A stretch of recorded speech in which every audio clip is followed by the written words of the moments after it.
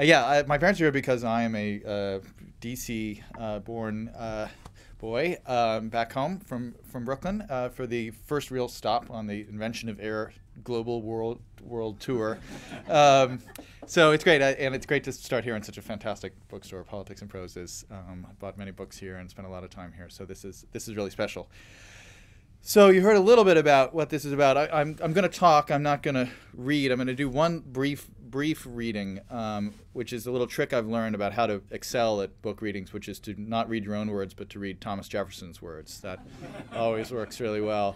And you know, when you start, this is the first book that I've written about this period in American and British history and the Founding Fathers. And on the one hand, it's very promising because a lot of people are interested in this topic, as you know. On the other hand, if it doesn't go well, you're on that track towards being a Founding Father impersonator, which, so I may, by the end of the tour, be wearing a powdered wig or something like that. I gave a talk at the Franklin Institute, where I'm going to be on Friday night in Philadelphia, but I gave a talk there a few months ago, and as I was walking in the door, there was an actual Ben Franklin impersonator there.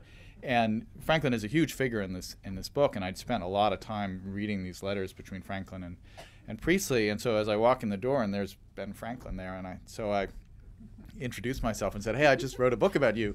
And he was totally in character and said, "Oh, really? That's very interesting. Priestley, yes. Well, Priestley and I met many years ago. It was 1765, I believe." And so that I'm not going to actually do any more impressions, but that may be in my future. I'm going to tell you a little bit about how I got to this story. As some of you know, I wrote a book 2 books ago about video games and pop culture, and then went to the next logical thing, which was 19th century cholera. And now I figured the only thing more exciting than 19th century cholera was 18th century chemistry. And so here I am with this book. But I got to it through this kind of roundabout way, which was that I was going to write a bigger book, which I think I'm still going to write, about innovation and the spread of ideas. And one of the things that I had been writing and thinking a lot about is ecosystems, and how the metaphor of ecosystems is useful to think about the way that information flows through a society. And it was a theme that showed up a little bit in the Ghost Map, the last book. And so I was kind of researching back into ecosystem science and reading a little bit about it for ideas. And I stumbled across this story about Joseph Priestley, and I had known a little bit about Priestley. Like most people, I think I had heard of him as the guy who had discovered oxygen for the first time. And for those of you who know the story, who've had a chance to look at the book, well, that is his reputation. It's a little bit strange because he didn't actually do it first, and he kind of got it wrong in some fundamental ways when he did do it. But for some reason, that's the line that has kind of stuck with him, and that's the first sentence of his Britannica entry and his Wikipedia entry, is that he's the guy who discovered oxygen. But I found out this other very interesting thing about him, which I think he deserves a lot more credit for, and part of this book is kind of evangelizing this one discovery of his career, which is that he was the first person to realize that plants were creating oxygen. And it's really quite an extraordinary story. And what basically happened is, if you go back kind of and look at the history of the science at that period, the whole question of investigating air as a problem that science should wrestle with was something that took a long time for people to even realize. I mean, if you think about it, you look around yourself and you see lots of things that are probably worthy of studying. There's people and their bodies, and there's matter, and there's trees out there, and there are clouds in the sky, and all that kind of stuff.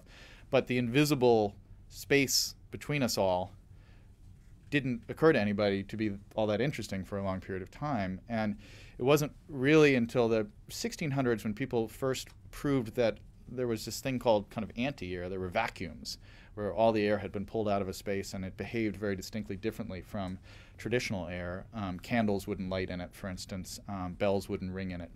And so people started to think, well, wow, there must be this invisible substance that's kind of floating around us that we can't see, but that somehow is probably worthy of study. And through the 1700s, people started to think that maybe it was composed of different gases. It wasn't just one single unified thing. And that was about where the study of pneumatic chemistry was when Priestley got interested in it. Now, Priestley was very, classic Enlightenment era figure. He had no real training in anything. He had come out of a kind of dissenting religious background, had written an early influential book on linguistics, kind of radical linguistics. In fact, he charted this path of radical politics and radical linguistics that basically Noam Chomsky would end up doing 200 years later. No one else has quite done that combination since or before. And he started dabbling in a whole number of fields. He got interested in electricity. He met Ben Franklin in 1765, crucially at a coffee house in London, where Franklin used to hang out. And Priestley persuaded Franklin to let him write a book about electricity.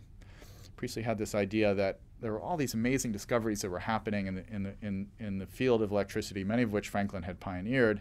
And it would be important for somebody to come along and write a real kind of popular account of it, write it in English first, which was an innovation. A lot of scholarship at the time was written in Latin.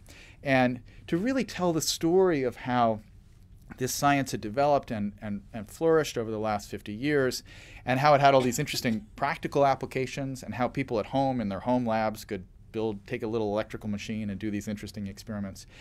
And so he wrote this book on the history of electricity, which really in many ways invented the whole genre of popular science writing, which is kind of how I make my living now. So I'm indebted to Priestley in that sense.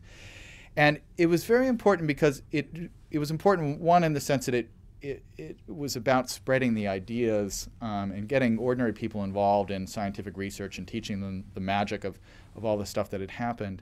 But it was important also in that it created this really extraordinary friendship between Franklin and Priestley that lasted many years and shaped both their lives in crucial ways.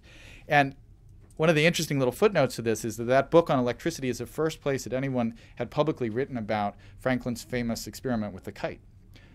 So that classic, school kid image we all have of Ben Franklin, the great pioneering kite-flying, slightly insane guy with the lightning storm, comes from Joseph Priestley, actually. Priestley was one who was like, that's a great story. I'm going to write a book that talks about that.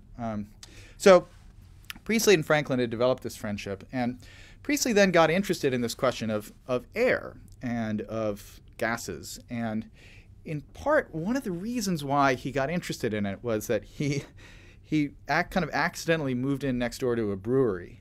We'll talk a little bit about his religious side, but he was a minister as well as a pioneering chemist and linguist and political radical, as people were back in the day. And someone said, reading about this book, that they read the whole thing and they thought, what have I done with my life? This guy is so accomplished.